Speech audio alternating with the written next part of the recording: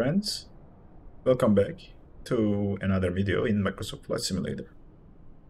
This is the second aircraft that I was excited about with the 40th year anniversary after release, and we are with the DC-3. We will do the same thing we did with Airbus A320, go over the cockpit layout. This is a little bit simpler than that, and then do a cold and dark startup. We'll taxi to the runway, take off, take a look at how to operate the gyro pilot. By the way, this is the classic version, not the retrofit version that rocks the GNS 530 and 430. As you may already know, this aircraft has two different versions based on liveries. If you load a livery that says retrofit, you will get the GPS units. If you load a livery that says classic, you will get the gyro pilot and the old school radio navigation.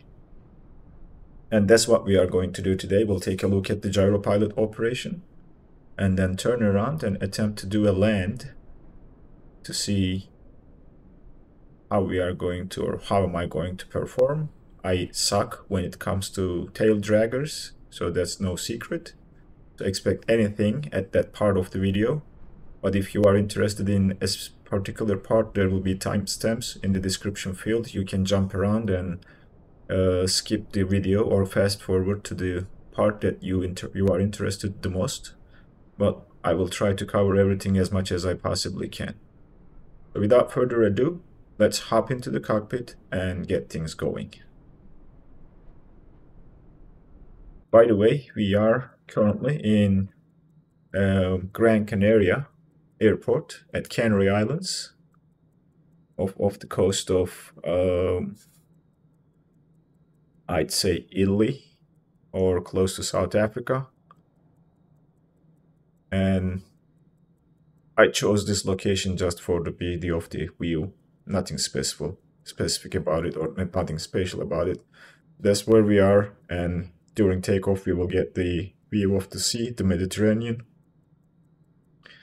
And that's it. So anyway, enough talking about the scenery, I guess. Let's start with the overhead and then work our way towards from left to the right, and then we'll take a look at down to the instruments and then to the pedestal and back. So over on this side, you have the ready for quick start, my bad, and cold and dark mode selectors. So when you flick these switches, that turns the aircraft to that state. We will be doing cold and dark, so no need to do this, but if you are going to shut it down to cold and dark, if the engines are running for any reason, you can use this. And then the rest is your lights and battery master. This is in-up landing lights position. This is selecting the tail lights for position lights. So wing and tail, they have two sets of, the aircraft has two sets of position lights. Windshield heater, pitot heat,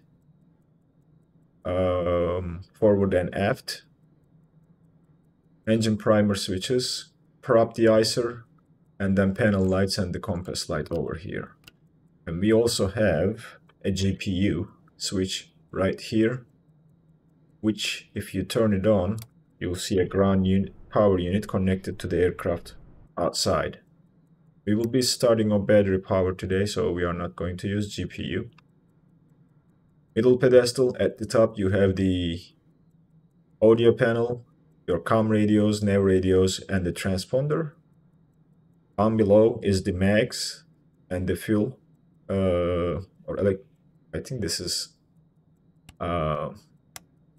the activation switch. So pulling it will turn them off. There will be no electricity in the engines or the mags, and then pushing it in will give it to you. Altitude limit switch, I'm still reading about this. I haven't figured out what this does, so I'll talk about that when I figure it out. Engine starter for left and right, and then mesh, we'll talk about this. Booster pumps, cockpit lights, inverter, carb heater, and then various cabin lights over here. some gauges for the electrical system. So altimeter, I believe, ampere, amp meter. I'm sorry, not altimeter. What I was thinking, and the volts that displays various information. Down below, let's hide the yoke, and to hide the yoke, there is a secret hidden click spot that will hide the yoke. This one, I can't remember which. Oh, I think I can't remember which one was it. I know that one. That is the box over here that will hide the Copilot yoke. And then, oh, I think this one. Yep, the plaque hides the pilot's yoke. So the instruments, your standard sets of instruments, airspeed indicator, this is in miles per hour, not knots. Altimeter, your heading indicator. There's a clock up here. This is the artificial horizon. This is a compass, turn coordinator, vertical speed indicator, ADF and VOR needles, radio compass, radio altitude, and then a glide slope indicator that looks like an HSI but does not function as an HSI. Quite. So we'll talk about this maybe when we are discussing the radio navigation in this aircraft. In the middle, you have your gyro pilot, manifold pressure for both engines, RPM, oil pressure and fuel pressure gauges. And on down below is the selector for manifold pressure and different gauges. So normal instrument, engines, bleed, opposite instrument. We will keep this at normal. These levers, this is the carburetor heat and then the lock. So it will lock it in place. Over on the Copilot side, we have the fuel indicator for left and right main tanks and left and right aux tanks. Vertical speed indicator for the Copilot, airspeed, turn coordinator, altimeter, oil temperature, cylinder head temperature, carburetor heat and air. And down below is the hydraulic pressure, de-icing, and the temperature, the outside temperature. Landing gear indicator over here, and then the some indicators for heating systems of the aircraft. Over on this side, we have the landing gear pressure gauge and hydraulic system pressure gauges. Cowl flap switches, not switches, controls. And nothing else over on this side. If we look down to the pedestal, you have your fuel selector switch here for left engine and over here for the right one. The trim wheel, prop levers, throttles, and mixture. Over on this side, we have the hand pump for the hydraulic system. This thing is the flat lever, and then the hydraulic system valve. Engine pumps selector, takeoff position is here. If you are operating gyro pilot, you click it once. There's a click spot that pulls it out, and then you flick it. Maybe we will need the engines. Oh, there it is, the top of the lever, and then you flick it like that, and then click to the top to lock it in place. It's a bit funky, but yep, then you lock it like that. Over here, that's the hydraulic system reservoir that shows the hydraulic fluid level. And this is the pedestal pretty much, except we need to get to the side and go down a little bit to take a look underneath the throttle levers. We have the tail wheel lock over here, rudder trim and aileron trim, autopilot, master switch, parking brake, and then cross speed, which is in up. So that's all the buttons and switches in the cockpit. We have the magnetic compass here. What else? I don't think I'm missing anything here. The oxygen system, etc. These are just static stuff that's modeled and placed in here. You can open the windows. There are some click spots here and there to open the windows, and the sound of the sound levels in the cockpit changes when you start the engines, etc. We'll keep them open, but it will get pretty loud. I'll adjust the sound levels of the video to save your ears, but you can open and close the windows. And these 3 switches down below are controlling the doors, static objects, and the chocks. So the first one, if I flick it down and go outside, that is the cargo compartment door. If I flick this down, that is the passenger door, and this is the static objects that's around the aircraft. So we'll keep them on for now, and we will close the doors when we are starting the engines. So, starting the engines, let's talk about this a little bit. This is a propeller aircraft with a radial engine, and these engines are air-cooled. There is no water cooling or any other cooling system. So when you are on the ground and not traveling, these engines tend to get hot.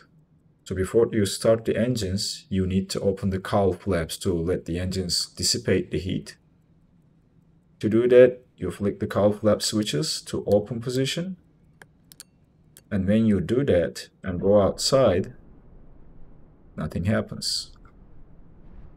When you start the engines, they will open because you will get hydraulic power, not without engines running. How do we open the cowl flaps without starting the engines? So let me turn them off again. So these are the system gauges for the hydraulic system and the landing gear. And this hand pump is used to build pressure in the system. So to do that, and that's the emergency shut-off valve, by the way, I skipped that. You turn on the valve and then hand crank the pump, and as you see, the hydraulic system pressure increases as you pump. What we need is something between 400-500 before the green bond, so I think we're good now. That'll do. And then when we are done, we will close the valve back up. And if I go ahead and open the cowl flaps now, because we have hydraulic system pressure, you'll see the cowl flaps open. That's the first thing we need to do. The second thing we need to do is to get the fuel selectors into the appropriate positions. So for the left one, we'll go and select the left main tank. There it is. And for the right one, if I move a little bit forward, we'll select the right main tank. I'm using my controller to set these. I have mapped these controls, so that's why I'm not clicking it. Mixture goes full forward, which is auto rich, and then there's an auto lean position over here, which they click in place. So they have detents, sorts of detents of some sort, however you want to call it.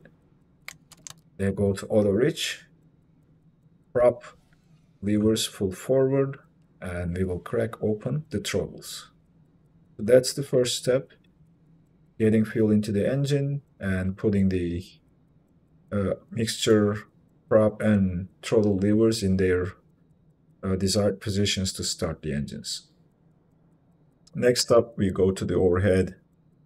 Battery master comes on. That will provide power to the aircraft. Position lights will come on. Over on this side, we'll start with the right engine, so right mag goes to both. And we'll start the right fuel pump or booster pump. So we'll see the booster pump kicking in. We'll prime the engine for a couple seconds, maybe 3. Turn it back off, and we are ready to crank the engine. To crank the engine, we need to energize. Right engine first. You'll see a spinning sound, or hear a spinning sound here in a second. That's what I'm talking about. When it becomes sort of steady, it makes the same sound over and over again. That means it reached its max RPM, because it's a motor trying to spin the engine. We hit the mesh button to engage a clutch that will spin the propellers. After 15 blades, which means we literally have to count how many times we see a blade, so after 15 blades, which I won't be able to show you here, but we will gauge it and wait for maybe 10 seconds for 15 blades, and then we will hit the engine primer and you'll see the engine starting. So that's a successful start of the right engine. We'll check the engine parameters. It's idling around 1100 RPM, which is fine. Fuel pressure is looking good. Manifold pressure is looking good. Oil temperature will start rising as the engine gets warm.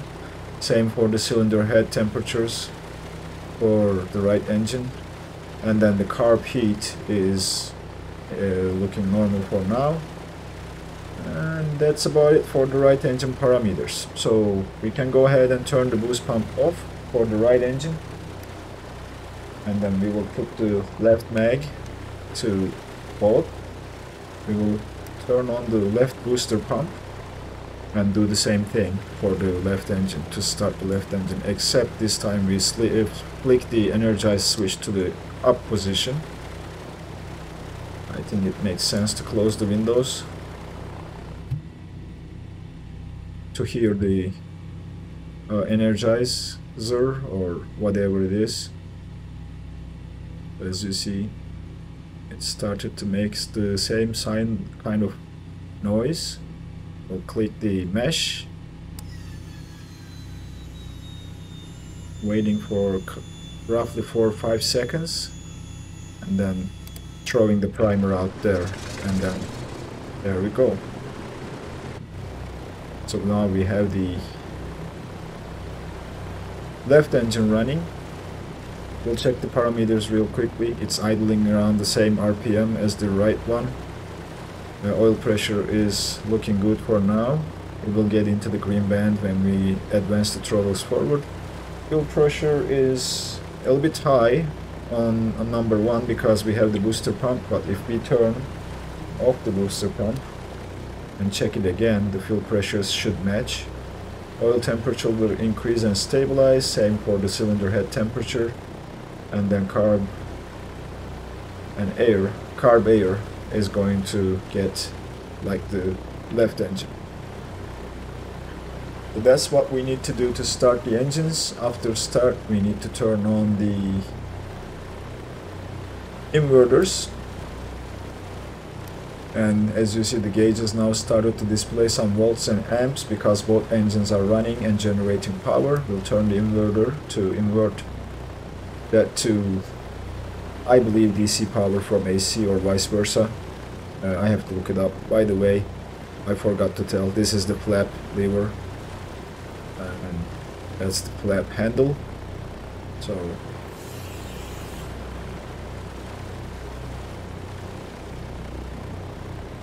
am I wrong?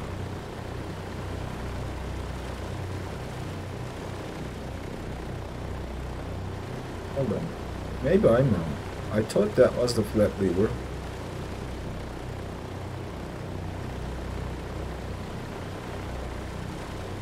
Isn't it? I have to look this.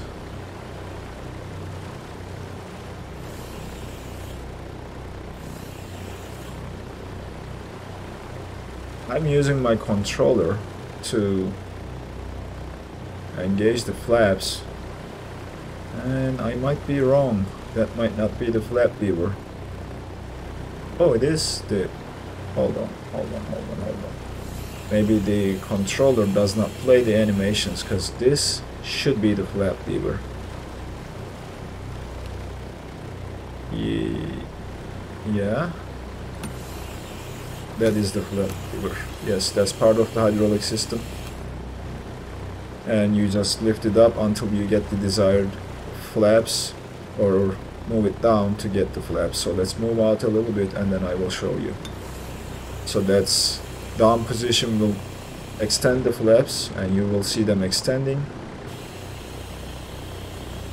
and they will be at the down position, and then vice versa will just retract the flaps. So I was correct, it was just locked in place. But that's the flaps, and then you click over here to lock it in place. So my controller assignment was not running the animations, that's why. Let's close this window too, it's getting loud in here, and that one as well, and that's a little bit better. So now our engines are running, we have good temps, they have been running for a while, so they should be warm and the oil temperature should be looking okay now. It's coming up into the green band. The generators will kick in around 1300 RPM, so we can increase the power to idle a little bit higher RPM. And that is pretty much how you start the engines. Next up is to taxi to the runway. Alright, we are now ready to taxi. You don't need pitot heat, it's quite warm outside. Landing lights, we don't worry about that right now.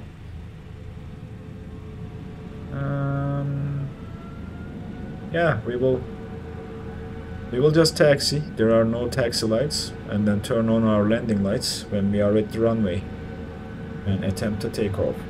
For taxiing, you need to release the parking brake, which is down below here, that red. It's hard to see from this camera angle, I guess. That is parking brake. And we have an aircraft taxiing in front of us right now. So we will leave the parking position straight and take a right turn and taxi to the runway. There's a Dreamliner going for the gate, I guess. When taxiing, be gentle on the brakes, because if you brake too hard, it will tip the nose over and you might end up in a unwanted position, so be careful. In the taxiway is a little bit hard because of this aircraft being a tail dragger, but I'll try to do my best to align with the taxiway. And if you center the taxiway on the clock, sort of, that is a good approximation of the position of the aircraft relative to the taxiway. So we will follow this and we will enter the runway and attempt to do a takeoff.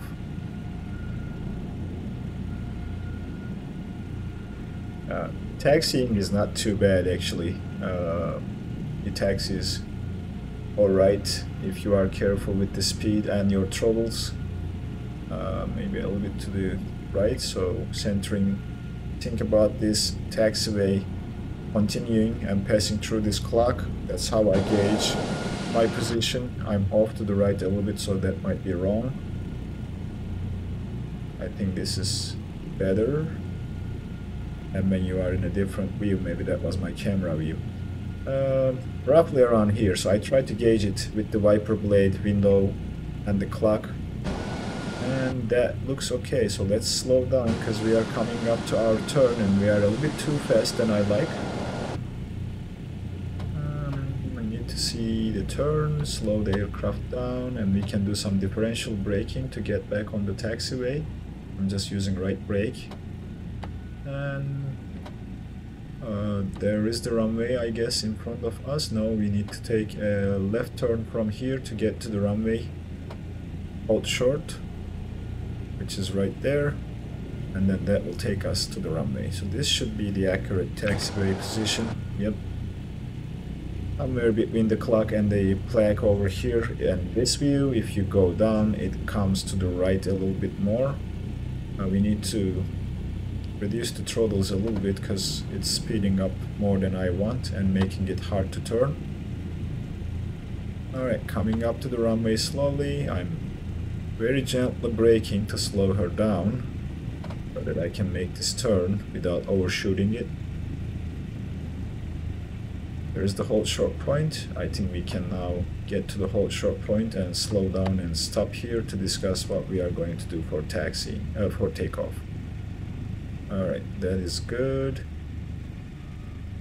Okay, we are stopped, I guess. Before there you see I tipped the nose a little bit. I'll hold the brakes right now and we'll talk about it. Landing lights will come on. For takeoff, we turn the booster pumps on. No flaps, we don't need flaps to take off in this aircraft. What we need to do is the manifold pressure, 48 inches is the takeoff power setting, and we make sure the RPM is in the green band and not exceeding the red. And we'll take a look at the other engine parameters and release the brakes and do our takeoff roll. Let's get on the runway first. There she is with all its glory. Does this aircraft is perfect? No, it has some problems. They have been already addressed in the forums, but it is going to get better. It will receive updates and hopefully it will become a good aircraft to fly and enjoy. That's enough speed. I'm just getting throttles to idle to slow the aircraft down, because she doesn't stop very quickly. These brakes are not the most efficient ones that you would probably find in modern aircraft. That is pretty much us aligned with the runway. We'll hold the brakes here, and as I said, we'll go down, take a look at the manifold pressure. Oh, by the way, for takeoff we need to put the cowl flaps to trail mode, and that's it.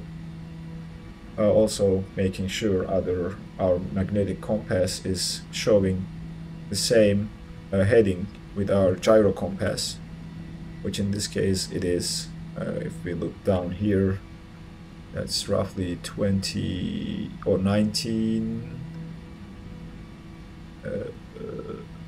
195-ish. This is 210, 200, I'm sorry, 207.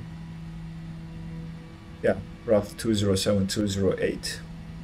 And then the magnetic one is also showing about the same, so they do match.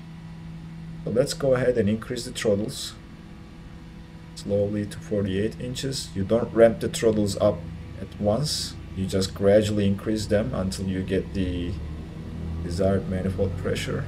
And engine sounds in this aircraft are beautiful. One thing I forgot, let me go back to idle. We also need to lock the tail wheel if you don't wanna be all over the place on the runway. For takeoff, lock the tail wheel and then increase the throttles to desired throttle setting, which in this case is 48 inches of manifold pressure. Release the brakes and off we go. Tail should lift. We'll apply some forward pressure and use our rudders to stay on the runway center line, and don't apply too much because you will regret it like I did here. But she doesn't turn and then she turns all of a sudden. And when you are up about 80 miles, you just tip back a little bit and she will be off in the air. Like so. Alright, that wasn't the best takeoff. I was all over the place when the tail wheel was locked, but now we are up in the air. We can come back on the RPM to 2500 and come back the manifold pressure to 40 inches. Landing gear is coming up. There's an aircraft taking off, so let's just stay out of its way. And that's it. We are up in the air. Now we will trim for a 1000 feet per minute climb. Not too much. Trimming is luckily not too bad. It's easy to trim this aircraft. It doesn't fluctuate too much, so I was able to adjust the trim very nicely. There we go, 1000-ish, 1000 or a little bit more feet per minute. Keep an eye on your airspeed. This yellow band is where you will need the flaps below that, so we will keep the aircraft like this. And let's talk about the gyro pilot. So master switch is here. you have to turn this on for the gyro pilot to start working. We will adjust this heading to our current heading by flicking this switch, and our current heading is 180, so we'll come and flick the switch to 180-ish so that we travel to the same direction. And how you operate this, that's the master switch. You click that and you push this in, it will start flying the heading. The other one is the climb. Clockwise turn will increase your vertical speed, counterclockwise turn will decrease your vertical speed. And that light is the master switch light, so the master turned off. And I have to see why. Okay, now it is back on. And we are maintaining the flight attitude. When the wings are level, you will see the vertical speed getting back to where it was. Banks in this aircraft makes you lose vertical speed, and then when the wings are level, you will get back to it. Okay, very nice. What we will do is we will climb to roughly about 4,000, and then we'll try to come back after flying a little bit and attempt to land the aircraft. There is the airport. We'll probably approach from the seaside. We'll do a downwind and then turn and then try to land. We can turn off the landing lights for now. And we are coming up to 4,000, so I need to start decreasing the vertical speed slowly to ease it and level off at 4,000.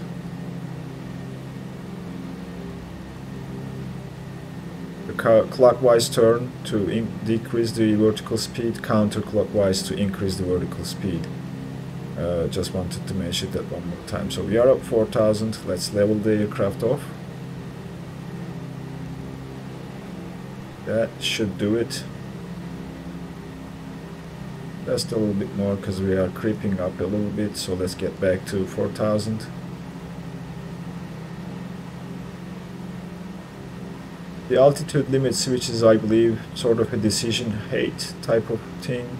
I haven't tested this, but I will let you know when I figured it out and what it is. We are creeping up on vertical speed again as we gain speed, so let's pull the throttles back to, well, let's check the RPM. So RPM is in the green band. We are doing 2300 RPM, and the manifold pressure, I think we can come to 34-35 inches. That should be the green band for it. That is based on what kind of airspeed you want, but under 60, 70, even 80 is fine. And as you see, we are sort of flying level. You have to play with this to get completely leveled, but it is looking good now. It will creep up. You have to monitor and adjust, but right now we are on a steady flight traveling away from the airport. So we need to turn around to the opposite radial, so which is going to be 0 in this case. So let's do a left turn.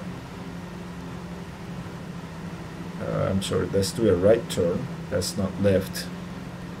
By selecting the heading to 360 or just 0.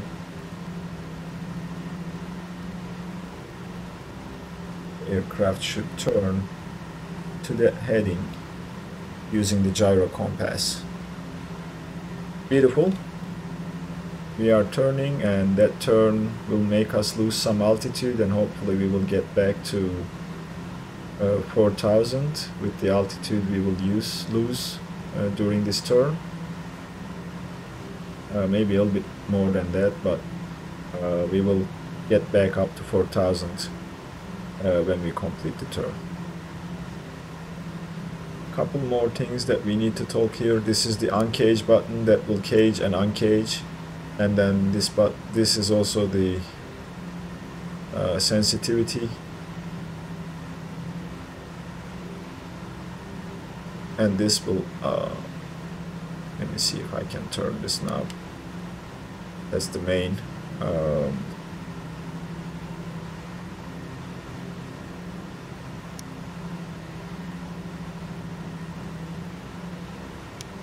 Anyway, I need to figure that out again. We are turning back to the airport. There's the airport. We'll fly parallel to the runway, out into the sea, turn around and land. So we obviously need to descend a little bit to roughly 1,000-ish.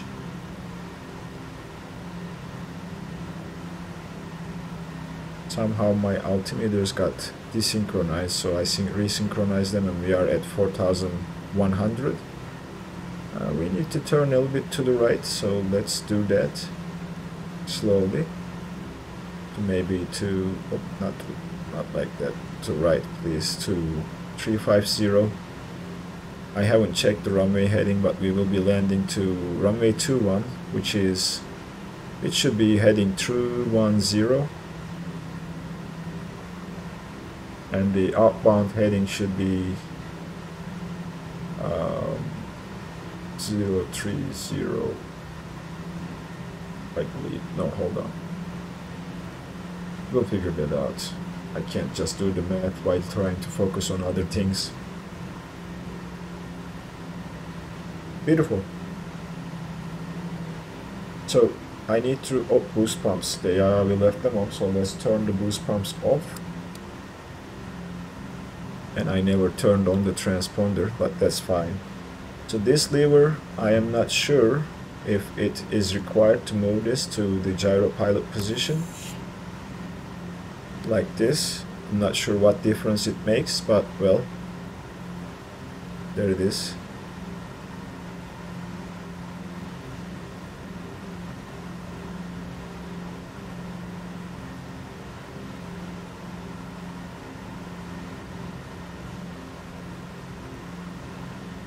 There's the airport. We should start descending. So let's reduce the throttles to 25 inches, and that should naturally start a descent without touching the gyro pilot. They are descending roughly 500 feet per minute, which is fine.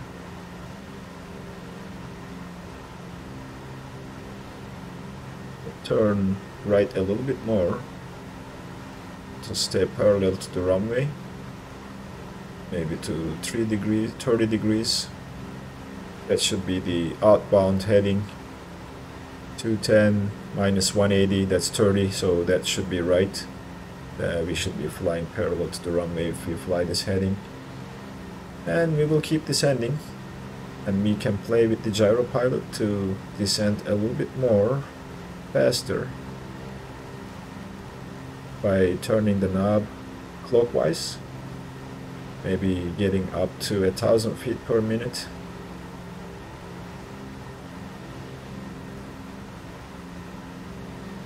There we go, that's better. Beautiful area. I need to fly in Mediterranean more often. I like the views over here. Alright, coming down to 3,000 feet, we will try to level off at 1,000 and then take control and bring the aircraft in. I haven't checked any of the frequencies. Let me quickly see the VFR map here. Where's my VFR map? Interesting. And I use the V key. Yes, I can. Okay, that's better. We'll keep the downwind lag a little bit long. I'll take a look at the frequencies. Golf Charlie Lima Papa.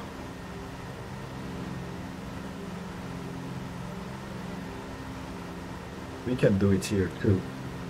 I don't need to open Navigraph, by the way. So if you click on the airport, we should see why.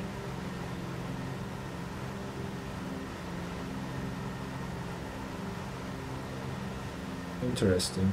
Wasn't it VFR map? What is showing the frequencies? Anyway, let me check if there is an ILS frequency. Approach runway 21.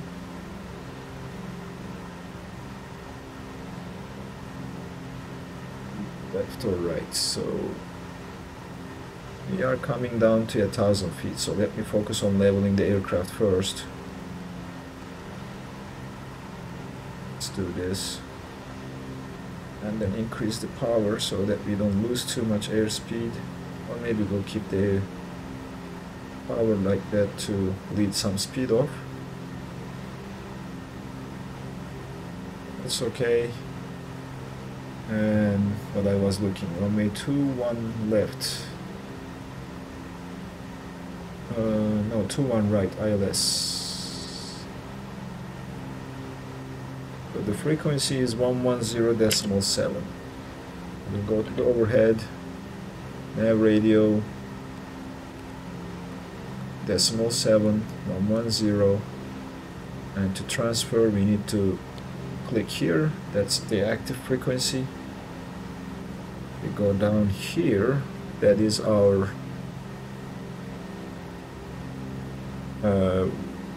VOR, and we will set the runway heading, which is 206. It's easier to do it this way. 210. That's roughly 206 over here. That is pretty much all we need to do, but we need to initiate a turn towards the runway here in a little bit.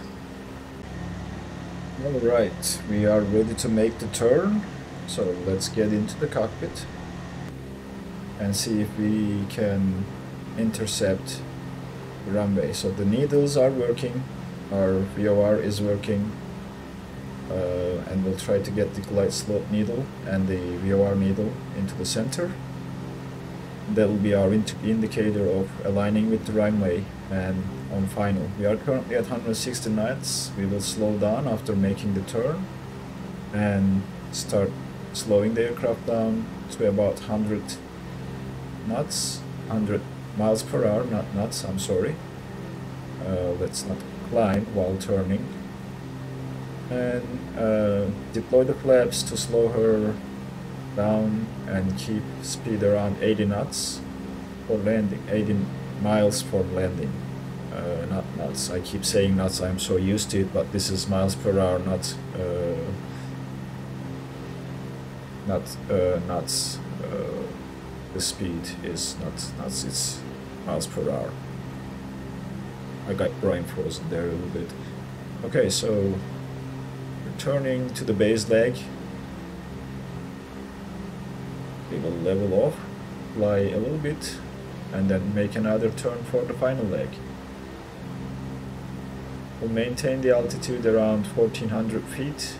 Let's trim the aircraft up a little bit for a level flight, because we are not quite ready to descend yet. We have some distance to cover before we get to the runway. I think we can now make the turn to the final leg of the flight. We intercept the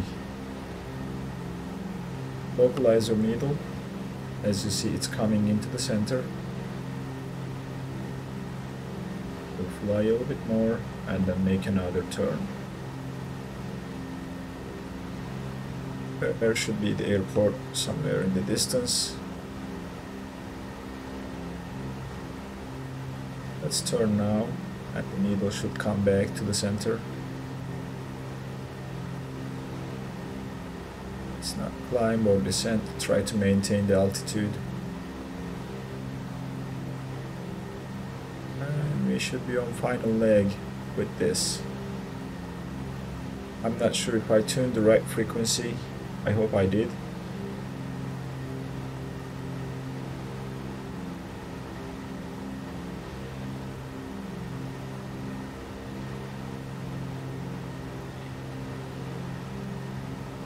That should align us with the runway. I see a couple lights in the distance. We are not quite there yet, so I have to see it myself and try to come in visually, but yep, there's the runway. We made the turn a little bit wide, I guess, so let's get back on track. Let's not climb. I'll show you where I see the lights. The runway is right there. You see the flashing lights barely, so we're getting back on track now, and we should see the needle moving as we make the turn towards the runway. So now we don't have too much distance left. We need to start slowing down the aircraft for flaps. I'm gonna cut the power. As you see, the needle is coming to the center again. Let's make the turn and maintain. That's the needle. It's drifting a little bit, which is fine. We'll get back on it. So there's the runway right in front of us. We need to go right a little bit and maintain 1,000 feet and slow the aircraft down.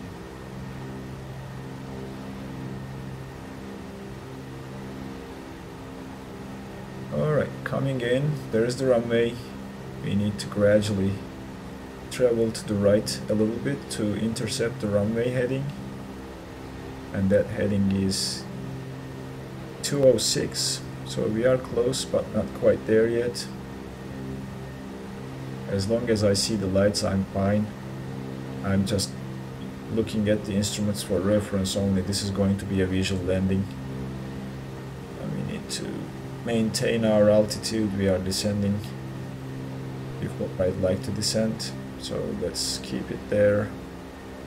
Keep the nose up and vertical speed at 0 as much as we possibly can, and hopefully we will be able to descend the last 800 feet and land this aircraft. We are slowing down. I'm gonna cut the power down to 10 inches, 15 inches. That should slow us down to the flap speed. We need to come to the right quite a bit, so let's make that turn without losing altitude. And watch for the needle this time. Intercept the runway. We are descending, so I don't want to descend just yet. You have to be careful about a lot of things, your vertical speed, your airspeed. So we are coming down to that yellow line. Let's go a little bit flaps, maintain the speed and altitude, or not speed, the altitude, and slow down further. We should see the needle coming towards us now. There's the runway. To add a little bit of power to not to lose altitude too much, but I want to come in low because landing tail draggers requires the pilot to fly level to the ground as much as they can, and then cut the power to make the wheels touch the runway. And that's why I'm trying to maintain the speed and keep aircraft aligned with the runway, which is not happening quite yet, but we are close. There we go. That's better. Let's cut the power again, and then we can now go more flaps, drop that deep landing gear, which will generate a lot of drag. And there is the runway. We need to go to the right a little bit. There we go. And keep going flaps until we are happy. And keep an eye on the altitude because we are slowing down and descending too much. We need to keep the speed up. Come back on the runway.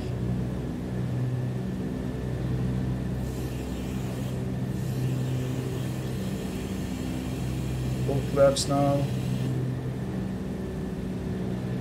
Pretty much on runway heading. This is gonna look funny. Let me get my rudder pedals back on and passing the threshold.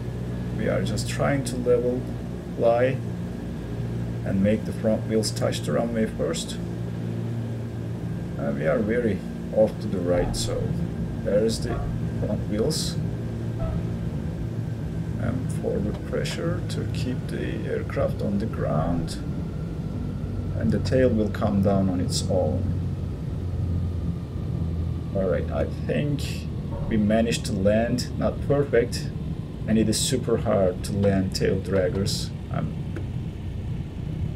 I'm telling, I'm not an expert doing this.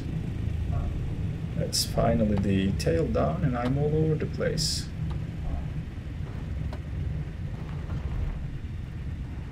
Alright, not the best landing, I guess.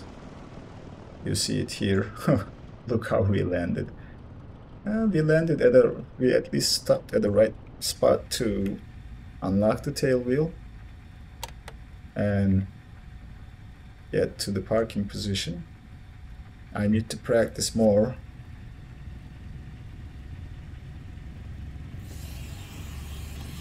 Tail draggers.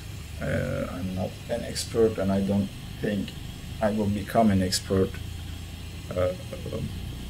It was just very hard. Let me tell you this. This is the most hardest aircraft type that you can try to land. And let me know in the comments how your experience is with tail draggers. It requires a lot of practice to get used to this thing and land. Even the smaller ones that I have, I'm still having a hard time in those aircraft, but we will get on the taxiway right now and go park our aircraft somewhere.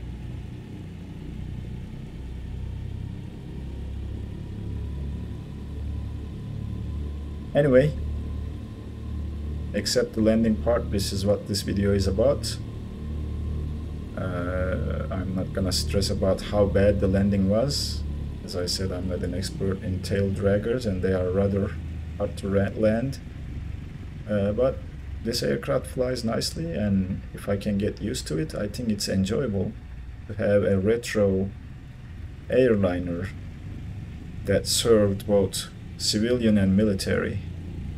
During World War II, it was converted to a military C-47, and before that it was a commercial airliner, so a lot of airlines used it, and it can be found all over the world,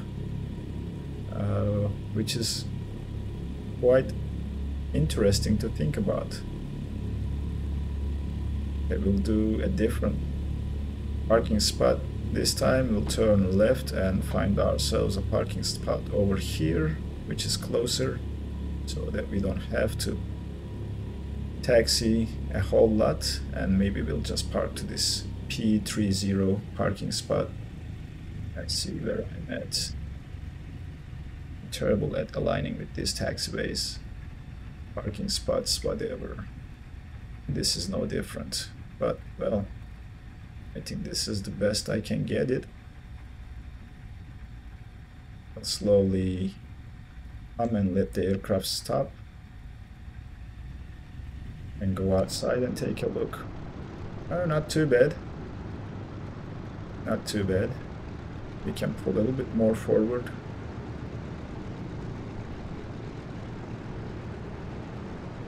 Let the aircraft use its power to get closer, and then maybe stop here. Alright, so we are done. At least we didn't kill ourselves virtually.